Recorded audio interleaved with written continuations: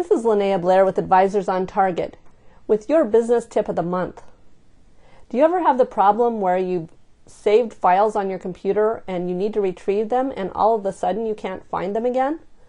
Well, this happens to the best of us. Even if we think we have a pretty good filing system and even if we have good naming conventions on our files, we still have the problem every so often where there's a file we want to retrieve and we just can't for the life of us remember where we put it. You can always use the search feature within Microsoft Word, PowerPoint, whatever, but often those are very slow and laborious, and still my experience has that I often don't come up with the file I was looking for. Well, I was thrilled this week to find out about a new program called Google Desktop. This allows you to search your own desktop with Google just as if you would search the web. Let's take a look at how that might work. And go ahead and do a browser window and go to your Google toolbar and type in Google Desktop and then hit the search button. The very first item that comes up is Google Desktop link. You'll just simply click on that and download Google Desktop to your computer. It only takes a few minutes, and then it does take a little while for Google to go through and index all of your files. So you might want to do that as you're quitting for the evening and come back to it in the morning, and all your files will be indexed.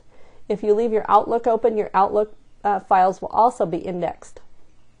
And Google Desktop will run in the background and only work when your computer is idle to index the files. Once you have downloaded Google Desktop, it looks like this, very much like the Google homepage, only it says Google Desktop right here. You have two options, one to just search your desktop or two to search the web. Let's see, I'm going to look for a file on business planning that I created some time ago and I haven't figured out what I did with it.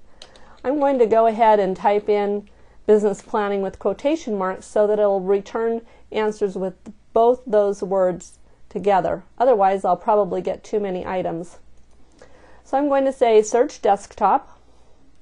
And here it comes up with all the files immediately that are on my computer relating to business planning.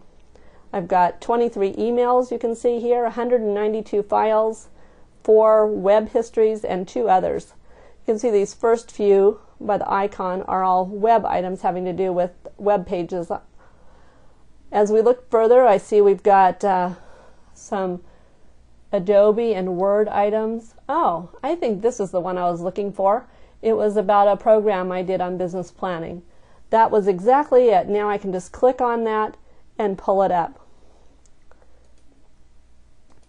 I hope you found this helpful and that you'll find it a good time saver so that you can spend more time working on your business. This is Linnea Blair with Advisors on Target, and I'll look forward to talking to you next month.